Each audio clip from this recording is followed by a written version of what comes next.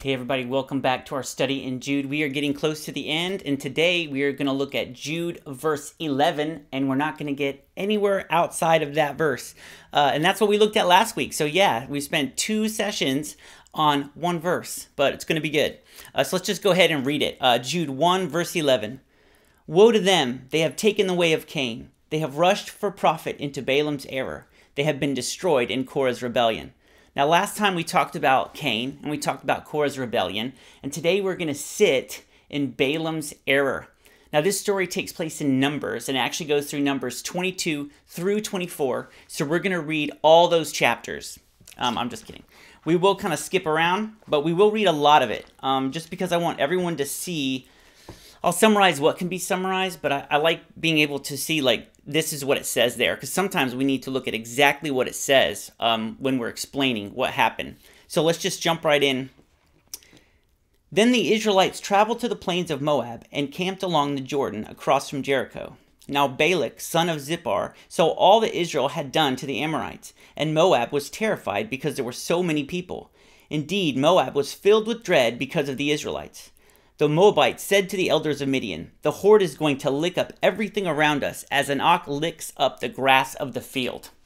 So we can see they're pretty scared of these Israelites. They see a large group coming, and so Balak sends messengers with a divination fee to get Balaam, a soothsayer, to put a curse on these people. And Balaam tells them when they arrive, "Spend the night here, and I'm going to get an answer from the Lord." And so now let's jump back in Numbers 22, Verse 9. God came to Balaam and said, "Who are these men with you?" Balaam said to God, "Balak, son of Zippor, king of Moab, sent me this message. A people that has come out of Egypt covers the face of the land. Now come and put a curse on them for me. Perhaps then I will be able to fight them and drive them away." But God said to Balaam, "Do not go with them. You must not put a curse on those people because they are blessed."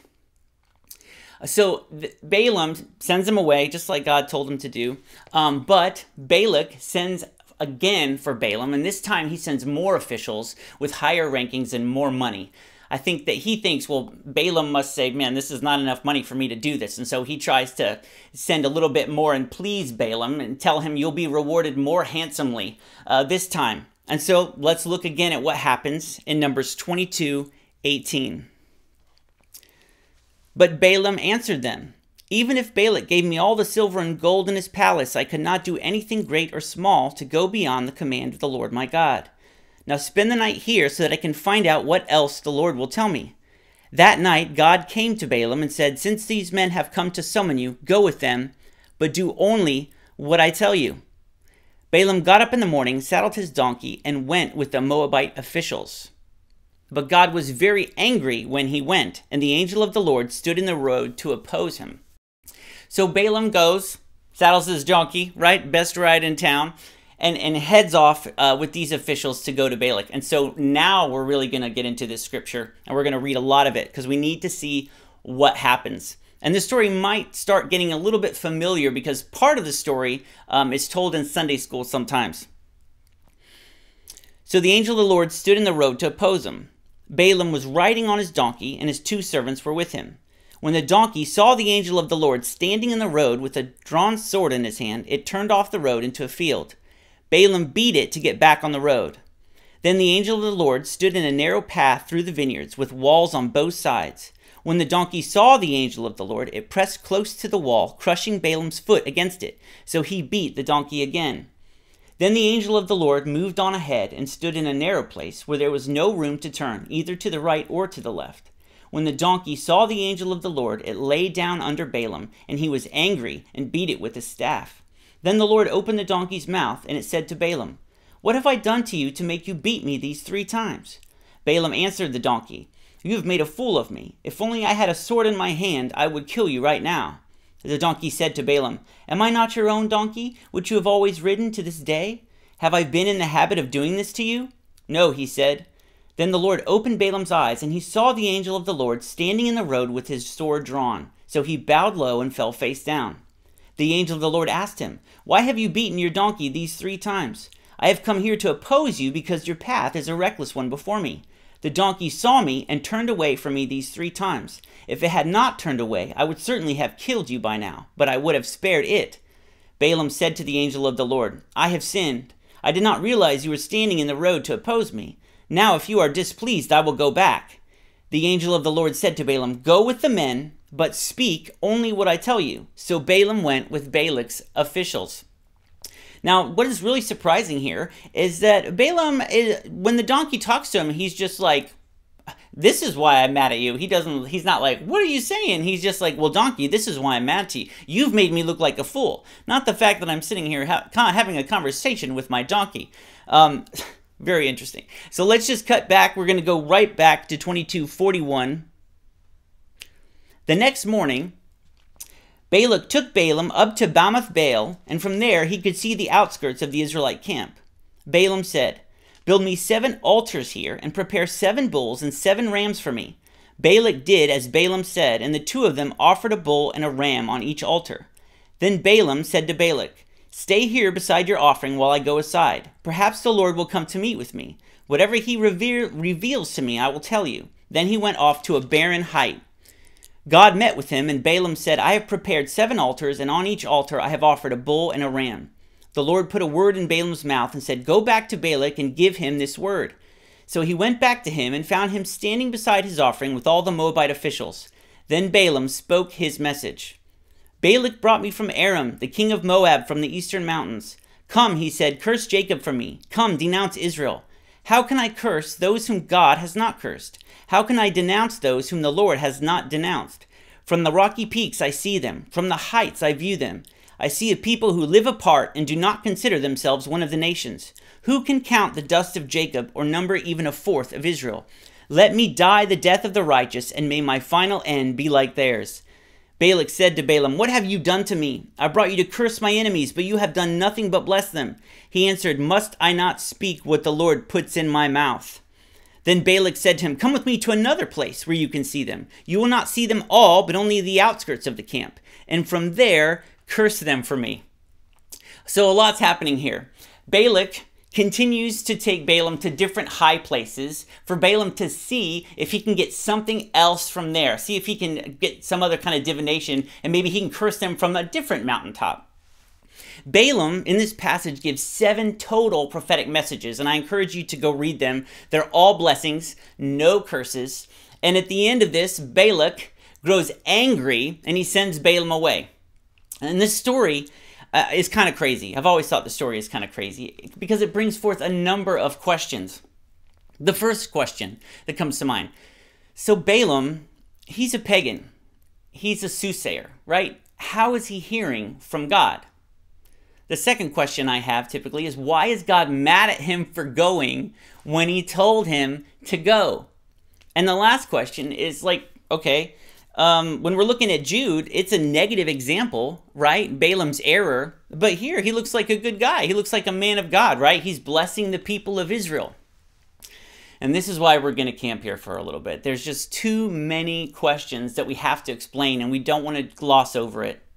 So let's address the first question. How is he hearing from God? Well, this isn't the only time this happens in the Bible where someone who is pagan hears from God. And we're going to look at another text where this happens to hopefully explain how this is happening. So if you would, turn with me to 1 Samuel 28, verse 3.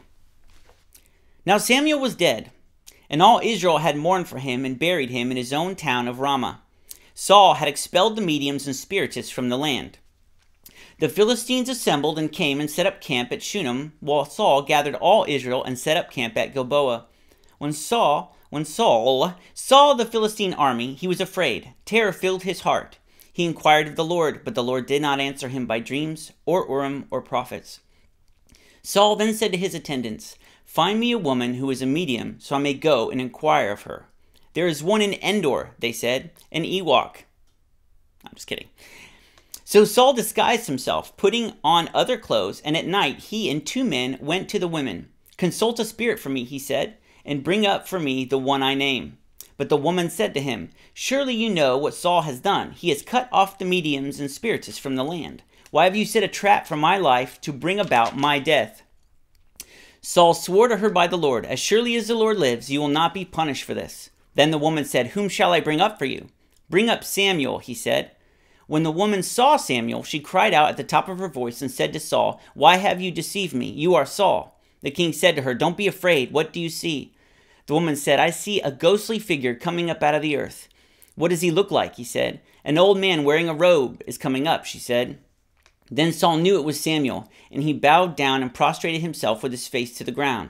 Samuel said to Saul, "Why have you disturbed me by bringing me up?" "I am in great distress," Saul said. "The Philistines are fighting against me, and God has departed from me. He no longer answers me either by prophets or by dreams.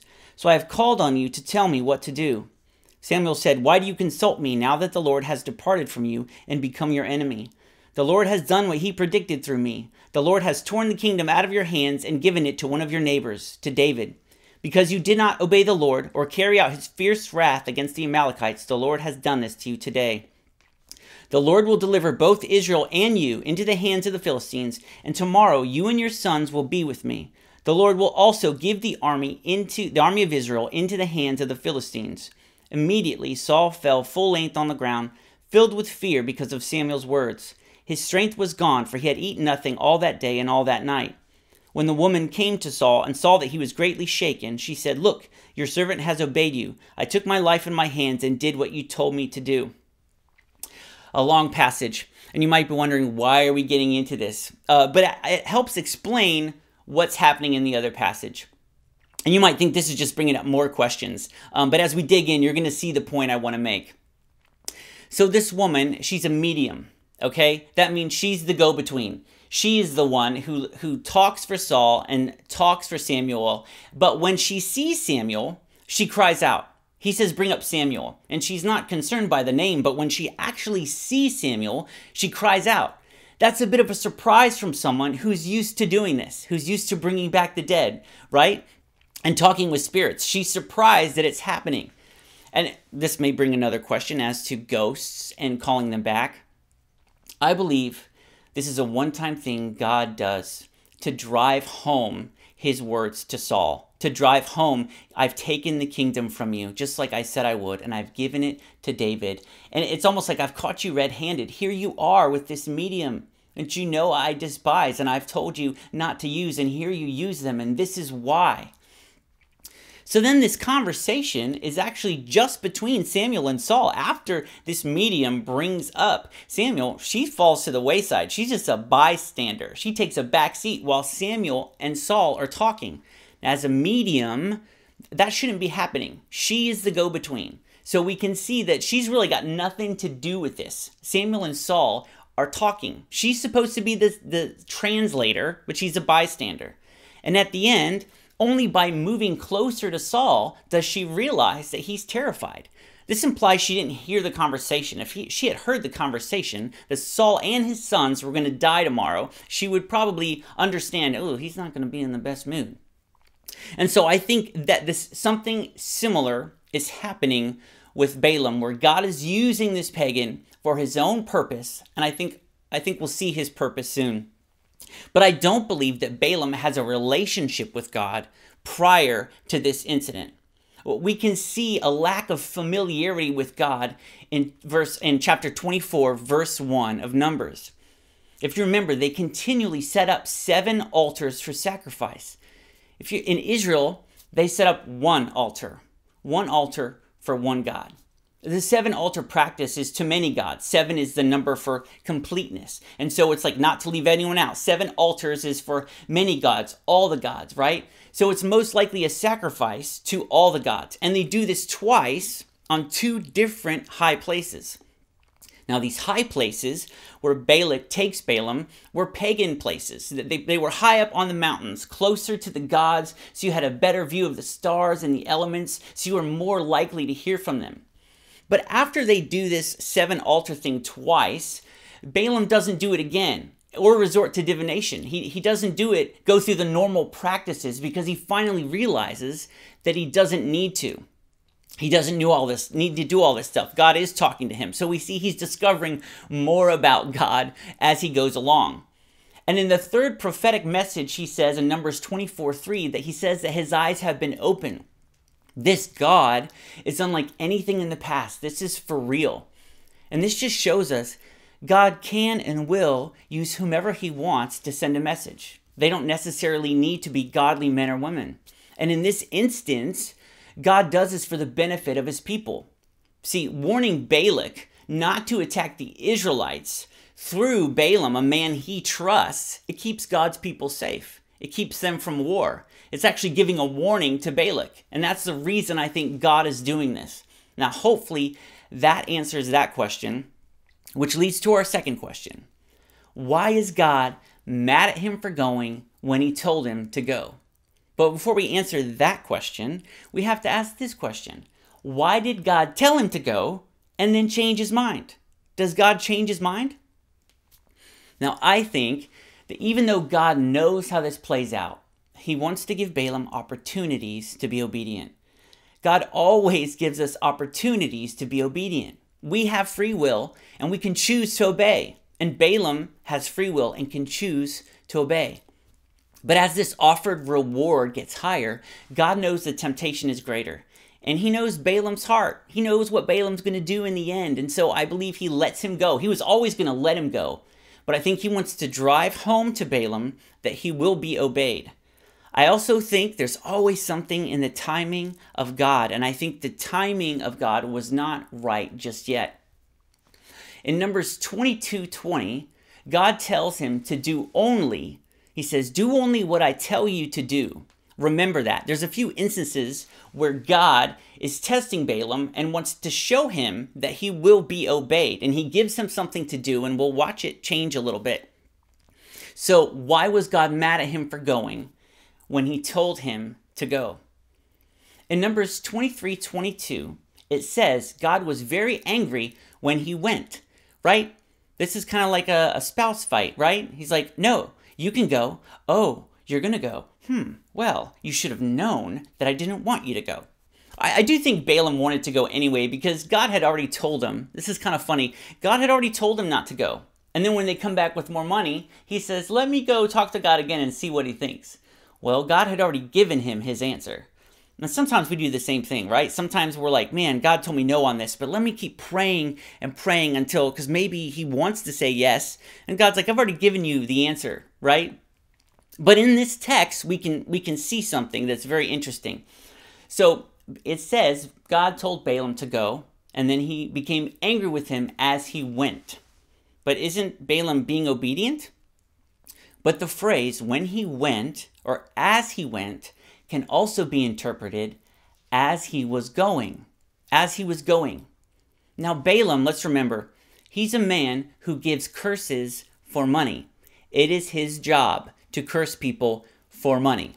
And he has been offered increasing rewards from a king and great honor.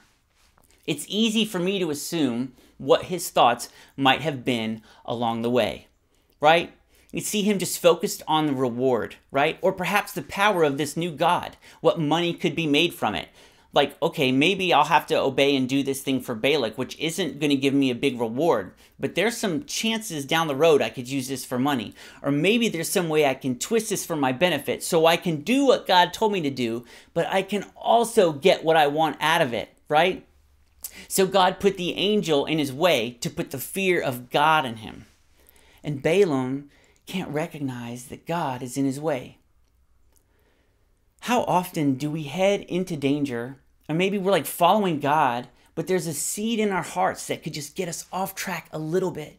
And God continually gets in the way to stop us for our own good, to help us to see correctly, to help us have a change of heart, and we don't recognize it. We don't recognize it because our eyes are on the prize and not the path. We can see here that Balaam was working out a plan in his head. There is a seed there that can lead him astray. And we know that this is happening because in Numbers 22:32, the angel says in the King James Version, "Thy way is perverse before me." You're twisting, the way that you are going is twisting what I told you to do. It's twisting the path, and Balaam was going to twist it for his gain. And so God is more specific this time. If you remember last time, he said, do only what I tell you to do.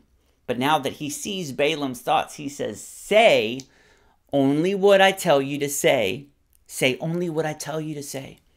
Now, these continued warnings and the fact that God felt he needed to put a healthy fear in him alludes to the true nature of Balaam. So we know Balaam gets there and he says only what God tells him to say. And it seems like the story is over. So why is he brought up as a negative example in Jude? Well, let's look at Numbers 25 real quick. While Israel was staying in Shittim, remember that place, the men began to indulge in sexual immorality with Moabite women who invited them to the sacrifices to their gods. The people ate the sacrificial meal and bowed down before these gods. So Israel yoked themselves to the Baal of Peor, and the Lord's anger burned against them. Now this god Baal, we hear this name so often in the Bible, was thought to control fertility. And how you worship this god was through sex with priestesses at his temple, right? Like prostitutes. So orgies, all this stuff is sexual. All the worship of Baal is sexual. Now, Balaam and Balak have similar prefixes for a reason. Back in the day, everyone was named after their god. Daniel was named after his god. And actually, Shadrach, Meshach, and Abednego are names that the Babylonians gave them to honor their gods. Everyone was named after a god. So Balaam and Balak are most likely named after, you guessed it, Baal. And this high place that Balak takes Balaam to, Bamoth Baal, this is the first high place they go to. That's actually a high place of Baal, a worship site to that god. So we know that Balaam and Balak, one of the gods they serve, is Baal. And before we go any further, I have been asked in the past, are there other gods? Right? We see this often in the Bible. There's even a command that says, there shall be no other gods before me. And some people look at this and say, are there other gods? But we can look at 1 Corinthians 10:20 that says this to answer that question. In the New International Version, it says, no, but the sacrifices of pagans are offered to demons, not to God. And I do not want you to be participants with demons. So that tells us these other gods aren't gods at all. They're demons. So let's continue on. And we're going to jump to Numbers 31. We got to piece this together like detectives.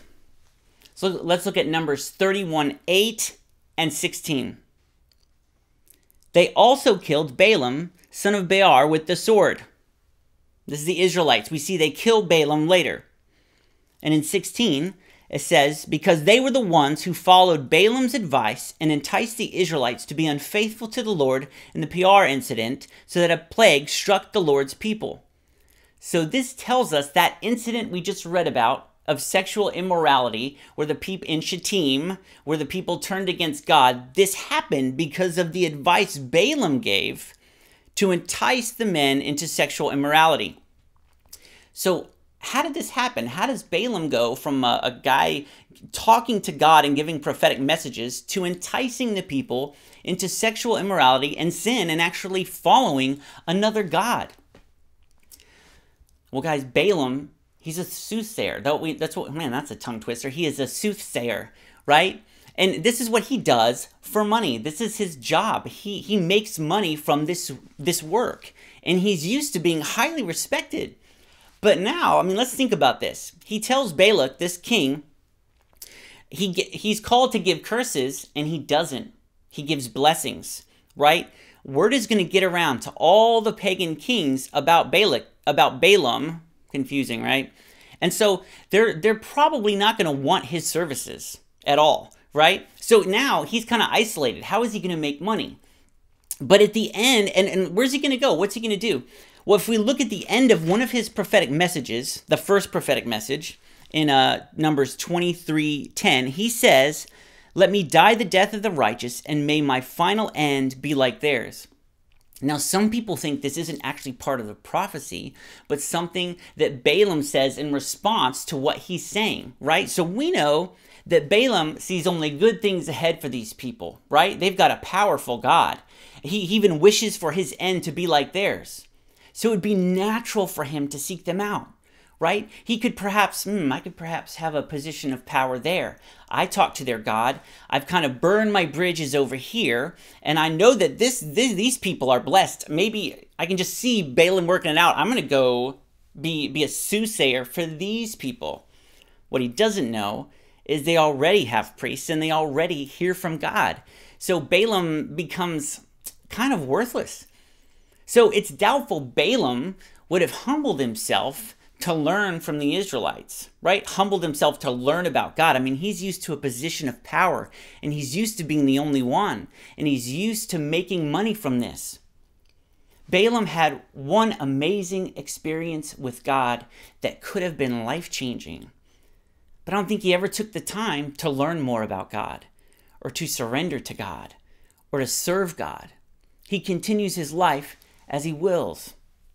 And this happens for all of us. I don't know how many people I've talked to that say, I experienced God. A lot of times they say it at a youth camp.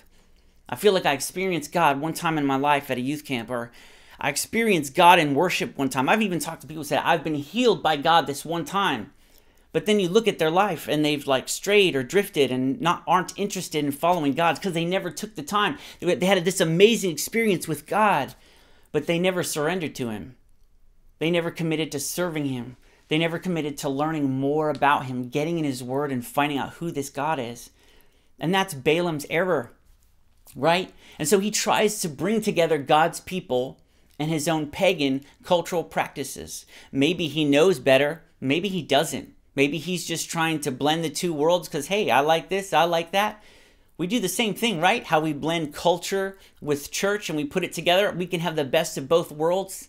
I think Balaam just wants the best of both worlds. Well, if we look at Revelation 2:14, it says, Nevertheless, I have a few things against you. There are some among you who hold to the teaching of Balaam, who taught Balak to entice the Israelites to sin, so that they ate food sacrificed to idols and committed sexual immorality. Maybe Balaam, on second thought, after a while thought, well, these Israelites aren't going to give me any money, and I'm not getting any money from them. Maybe I can go back to Balak, and even though I can't curse the people, I can tell him some ways he can maybe weaken them, right? And this is how we know God saw his heart and like, don't pervert my ways. Don't twist what I tell you to do. And we see in the end, Balaam does twist what God wanted him to do, and he does his own thing. In 2 Peter 2:15, it says, They have left the straight way and wandered off to follow the way of Balaam, who loved the wages of wickedness. He loved the wages of wickedness. That's what we've been talking about. That's how he made his money, wickedness. And he committed the ultimate sin. Balaam's error is teaching others to sin. Teaching others to sin. And that is what Jude is warning the people of. These people are leading you astray. They are teaching you to sin. They are wandering into Balaam's error. Do not follow them. But there's one more thing in this warning, because man, if you don't believe God wrote the scriptures, this is the evidence here, is that each warning just has so many different elements to it. If we look at Numbers 25, it tells us that this event where the people were led astray by Balaam happened in, where do you remember? Shittim. Well, let's look in Joshua 2:1 real quick. Then Joshua, son of Nun, secretly sent 2 spies from Shittim. Go look over the land, he said, especially Jericho. This ties it all together. Jericho was the first place that the Israelites invade when they go into the promised land. So Shittim is the last place the Israelites camped before they entered the promised land. This further drives home Jude's point that we can be led astray before the end. So many Israelites were led astray right at the doors of the promised land, right before they went in, right before Jericho, right before that first battle. They're led astray right before the end. There's so much depth to this rebuke.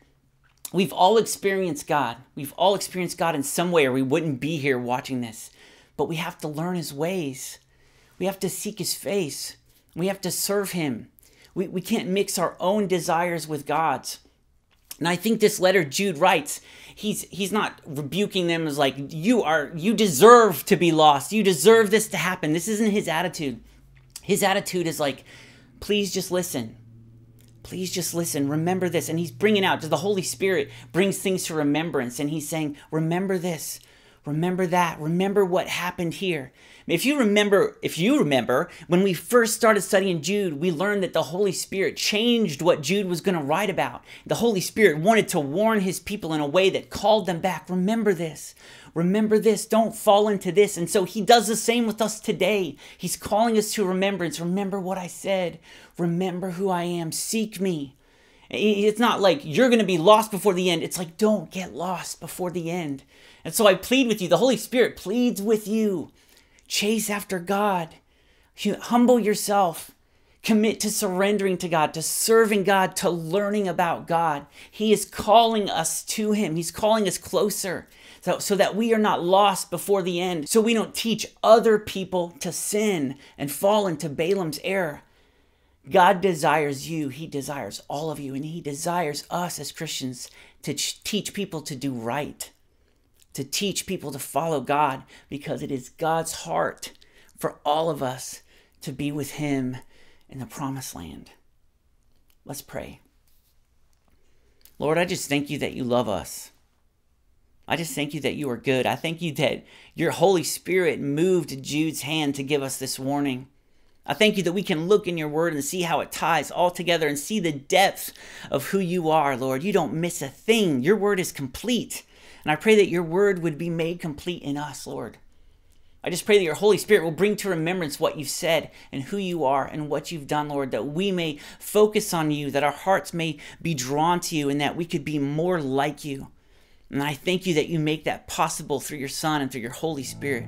We thank you and we praise you for all that you've done, for all that you do, all that you're doing, and we thank you for speaking to us today.